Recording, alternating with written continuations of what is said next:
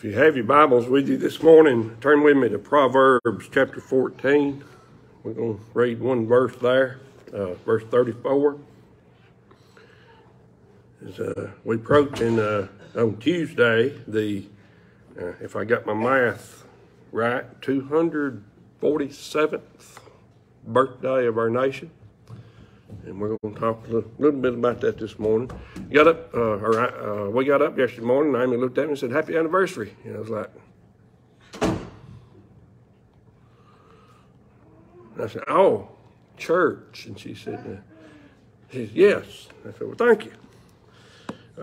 10 years. Where is 10 years gone? I think back how old our children are, and then think about 10 years ago, how old they were then, and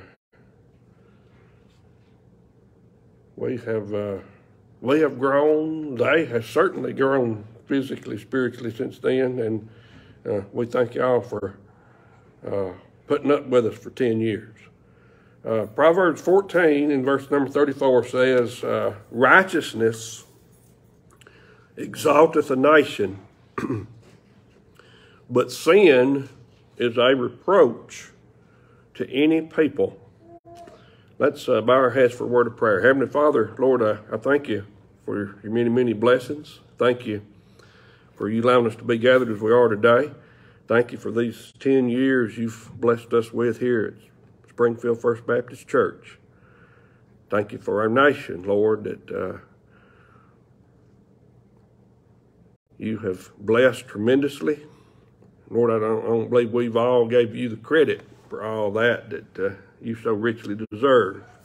And Lord, as we look to your word today, open our hearts up to it. If there be any that's lost, undone without you, we ask you to save them before it's everlasting too late. And we thank you for all these things in Jesus' name. Amen. Matthew Henry wrote this, "Justice reigning in a nation puts an honor upon it. A righteous administration of the government, impartial equity between man and man, public countenance given to religion, the general practice and profession of virtue, the protecting and persevering of virtuous men, charity and compassion to strangers, these exalt a nation. They uphold the throne, elevate the people's minds, and qualify a nation for the favor of God, which will make them high as a holy nation. Sin, on the other hand, reigning in a nation, puts disgrace upon it. Sin is a reproach to any city or kingdom, renders them despicable among their neighbors. The people of Israel are often instances of both parts of this observation. They were great when they were good, but when they forsook God, all about them insulted them and trampled on them.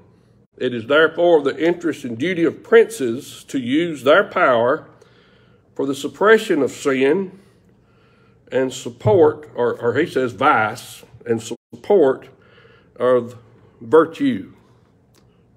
So, 247 years later, where are we? I found a quote that was attributed to James Madison, and then I did some digging, and there's some folks that says, no, he didn't say that. And there's others that say, well, yeah, he did, and even gave the source, and I went to the source, and I couldn't find it. But if he said it or if he didn't, our forefathers, as they wrote the Constitution, he was one of them that helped write the Constitution, had this in mind when they formed this nation. God wasn't going to be forsaken. Somebody might say, well, what about the separation of church and state? And I'll ask you this. What amendment says that? There ain't one. But the First Amendment gives us the freedom of religion. it tells us that the government will not set up a denomination. So we in the United States of America are free to worship God in our own individual way. That's a freedom that down through the years, so many people have put their lives on the line to keep that freedom.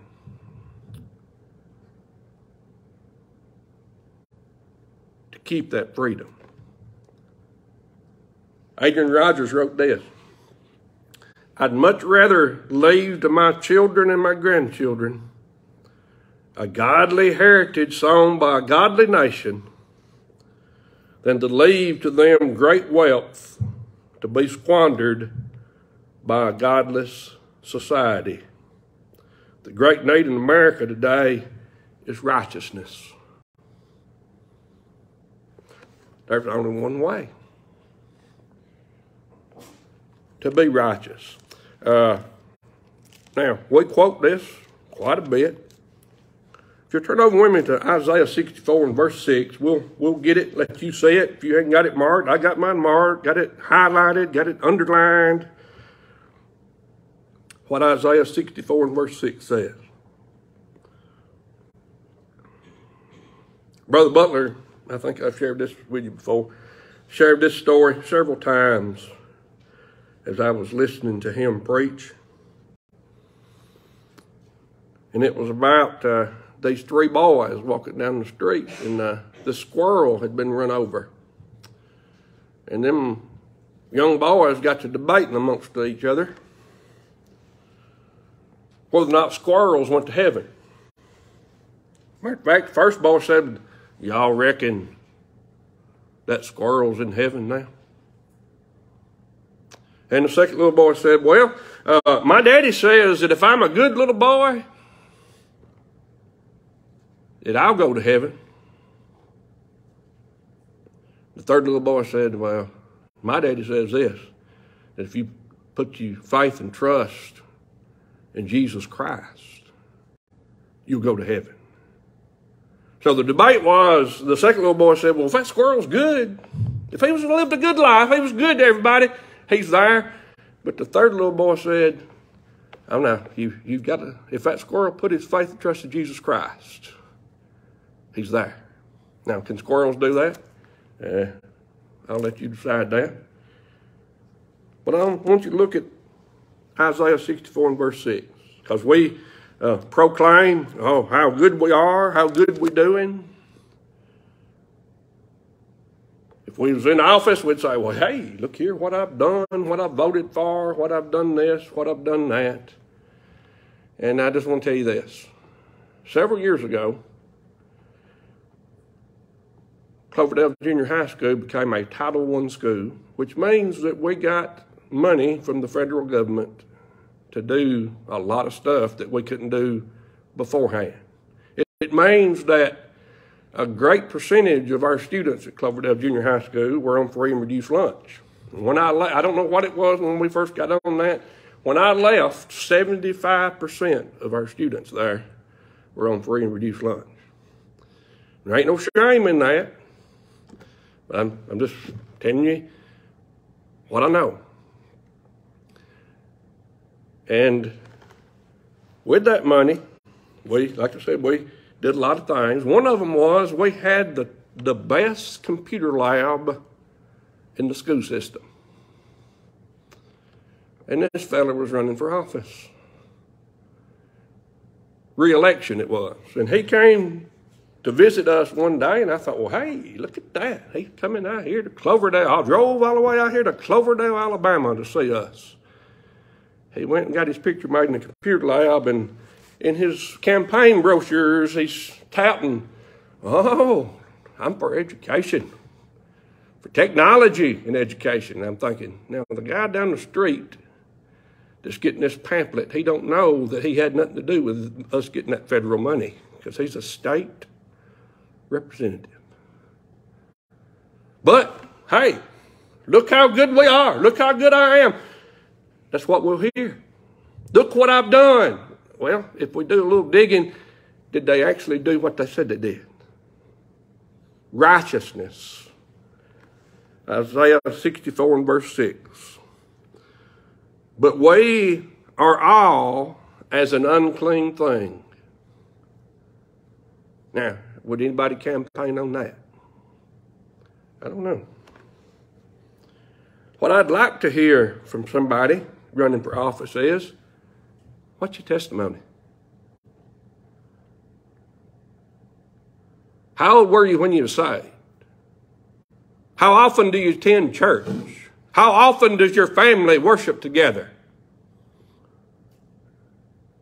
But instead, we hear about everything else. The motto on our money is still, in God we trust. But as a nation, 247 years later, do we? Are we still trusting in that money that's printed on? But we are all as an unclean thing, and all our righteousness are as filthy rags. You say, well, translate that into grassy for us. The best we got to offer is filthy rags. If we can sit there just for a moment and think of the best thing that we've ever done in our life, where people patted us on the back, patted us on the head, congratulated us, whatever, and we just sit around from time to time just thinking on that. Man, that was a great day. It's as filthy rags before God.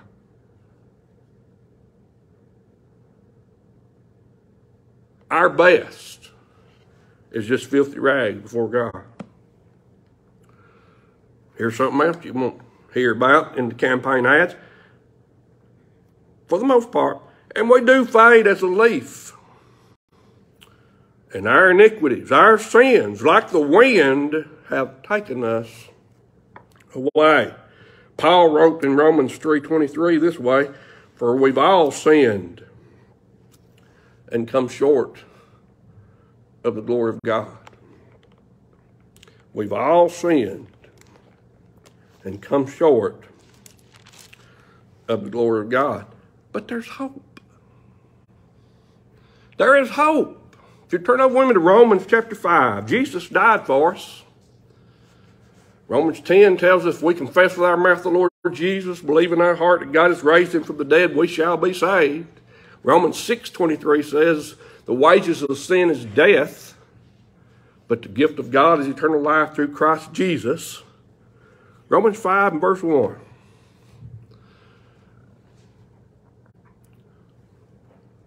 When we come to him,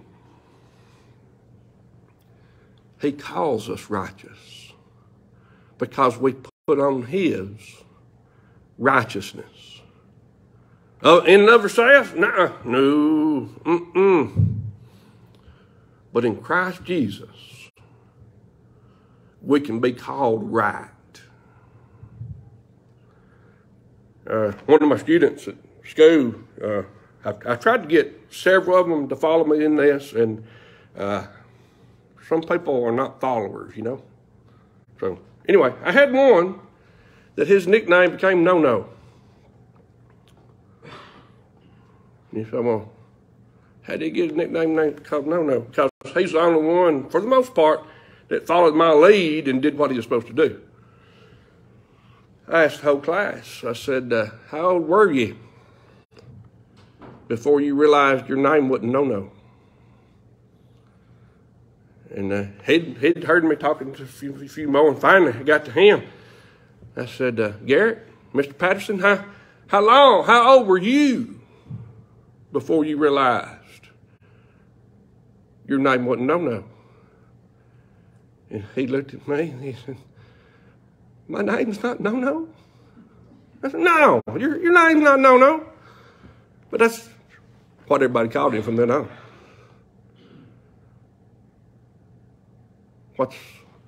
If God was to give us a nickname, what would our nickname be?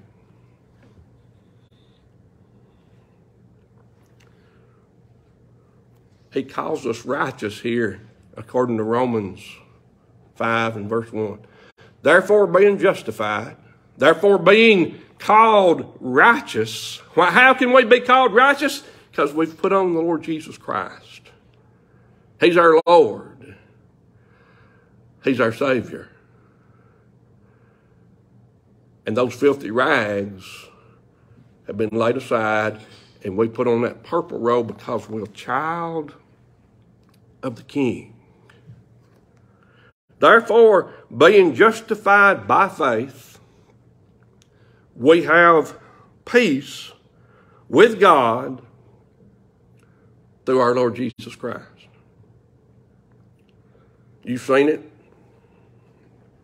I've seen it. Church sign says, no Jesus. That'd be N-O. Jesus. No peace. N-O. Peace. And then down below that it says, no Jesus. K-N-O-W. Jesus. No peace. K-N-O-W. Peace. No Jesus, you ain't got peace. But if you know Jesus, if you know him as he's your Lord and Savior, you've got peace. Why? Because he's justified us. He's called us righteous. Our in and of ourselves, our righteousness is as filthy rags before God. You say, well, how does this apply to Proverbs chapter 14? Well, let's look back for just a minute. Righteousness exalteth a nation. Righteousness. A group of people who have Jesus Christ as their Lord and Savior, who make up the citizenship of a country, is going to build up a nation.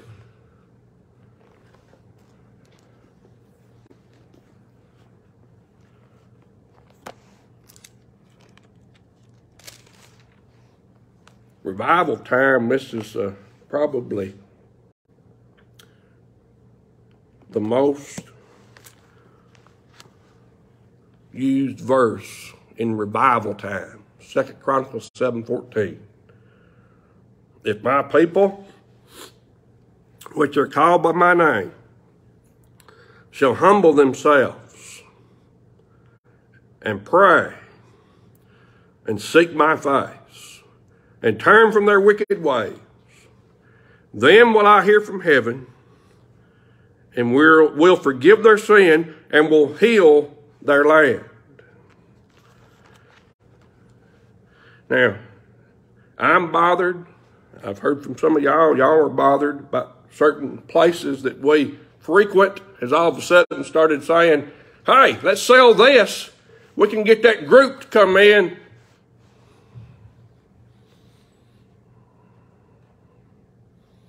Then there's a group that say, well, we ought to boycott it. Well, hey, I'm all in favor of that. But if we boycotted sinners,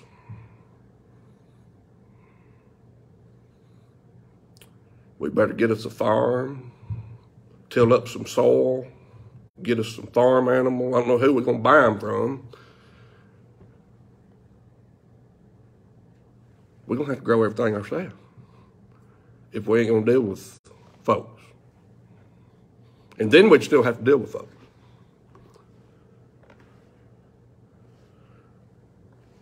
Adrian Rogers says this. What is righteousness? Righteousness is responsibility assumed. And the more responsibility that you assume, the more liberty you have. And he gives this story. For example, a little baby doesn't assume any responsibilities. He doesn't have to go out and earn a living. He doesn't have to mow the grass. He doesn't have to do the laundry. He doesn't have to do the grocery shopping. Little baby assumes no responsibilities. Now, you've been around me when I'm around a child. You've probably heard me say this. They got it made right now. They have got it made. They are living their life. Everybody does everything for them. Takes care of them, feeds them, cooks for them, bathes them, everything. That baby assumes no responsibilities. He's fed, bathed, carried from this place to that place. He doesn't make choices about anything. He doesn't have any liberties either because he assumes no responsibility. And that's what too many Americans want. We want somebody to take care of us. We want to go, like that little feller, one of my co-workers trying to make a point one time. He said, you know, you lazy, you're not doing your school work. What in the world are you going to do for a living? How you going to make money? I guess I'll just go to the mailbox and get my check. That was years ago. And little did we realize where we're at today. Gimme, gimme, gimme. Gimme, gimme. Didn't think I was going to quote this today, but hey, President Kennedy, ask not what your country can do for you, but ask what you can do for your country. What can you do? You can worship God. Because righteousness builds up, exalteth a nation. Righteousness exalteth a nation. But if we talk a great deal about the Lord,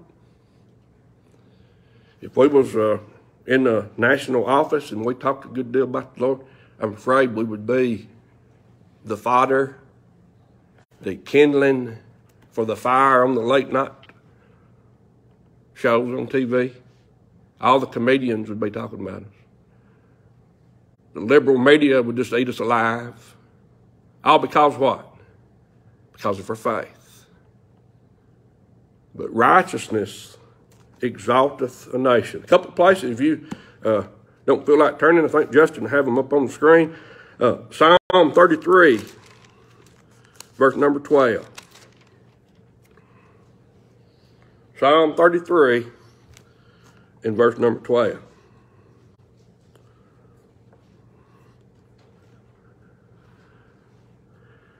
Blessed is the nation. Blessed is the nation. Happy is the nation.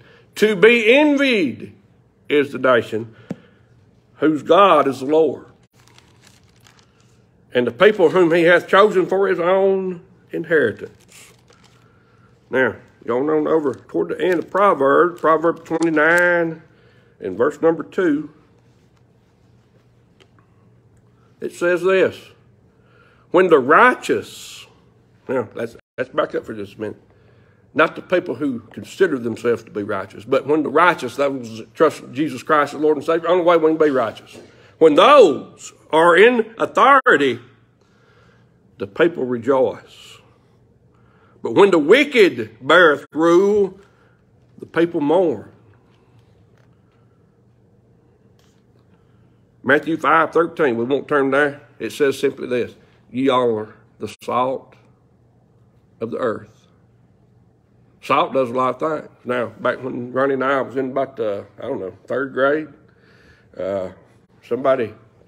back then you could have salt shakers on the tables at school. Now you have to ask for it, and you may be told no, or maybe be told it's over yonder, whatever. But back then, they had the salt shakers on the table. And you've heard me tell this, that the thing to do was to, when you got done, is to loosen the salt shaker top where the next person, man's fixing to get some salt. And I remember Terry Johnston filled up almost, he had a pretty good size compartment of his tray with French fries, and then he got that salt shaker somebody rigged up. And you couldn't tell where fries was, where salt ended. He ate them. Salt and all. Well, he probably left some salt. But what did he spend the rest of the day doing? Can I go get a drink of water? I'm thirsty. And no sooner got back. Can I go get another drink of water? Why? Because salt makes folks thirsty. We're to make folks thirsty for the Lord. But what also does salt do? It cleanses. It purifies. It preserves. It penetrates.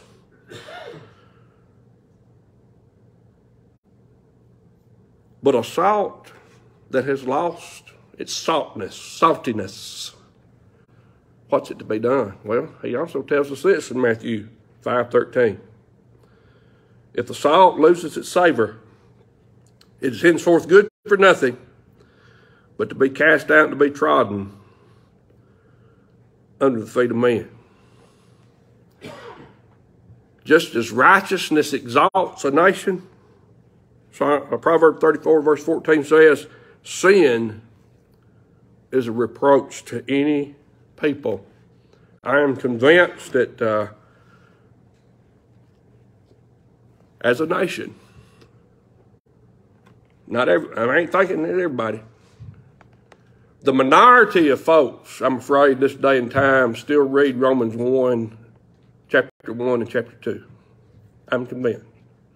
I'm convinced that there are folks that if they read the Bible, they get to that part, and they either scratch it off or, oh, no, and just keep flipping. Because sin is reproach to any people. Why in the world do we celebrate it? Why do we call today, as a nation, I ain't saying everybody, but as a nation, we hear a lot more celebration on sin than we do celebrating God. In Romania, there was a dictator, and he decided that he's anti-church. Matter of fact, he pretty much anti-people. Now, how's a fella going to stay in charge if he anti-everything? Well, he started out on the church. He went to one city, and there's a building there, and he had gone to inspect one of these factories, and he said to one of his leaders, said, what is that building right over there? And they said, that's a Baptist church. And he said, a what? Destroy that building. When they finally arrested him, 3 days later, they put him before a firing squad. When they finally arrested him, one of the charges was genocide. 60,000 people. He just do away with them. Just do away with them. It got to the point where he'd set up a thing that everybody in the country, if you had a vehicle, 10 liters of gas is all you can put in there. And so when he went to escape, that's what got him. He ran out of gas. And they got him. They caught him. And this dictator set out to try to do away with the church. Now, you listen to the news, you hear this, you hear that, but I want you to know this. Y'all know it. There is a God who's in charge. The book of Deuteronomy tells me this. And it's talking, when it says this, it's talking about, we look around, we see the unrighteous seem to be ahead of everybody that churchgoer, Christian. It says this, in due time, their foot shall slide. In due time, their foot shall slide. So how can we exalt a nation? Do you know Jesus?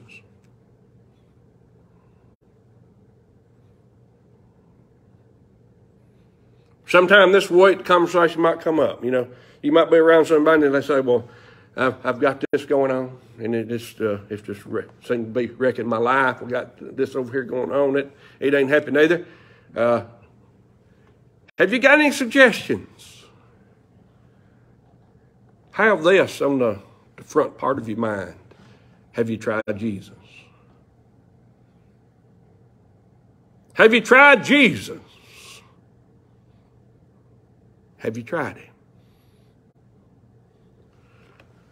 Righteousness exalteth a nation, but sin is a reproach to any people. It's time that we, as Americans, let folks know there's a God. There's an eternity waiting on us.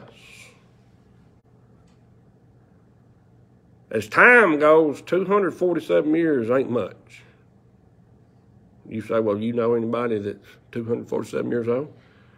Methuselah lived 969 years, so 247 ain't much. And in reading my Bible,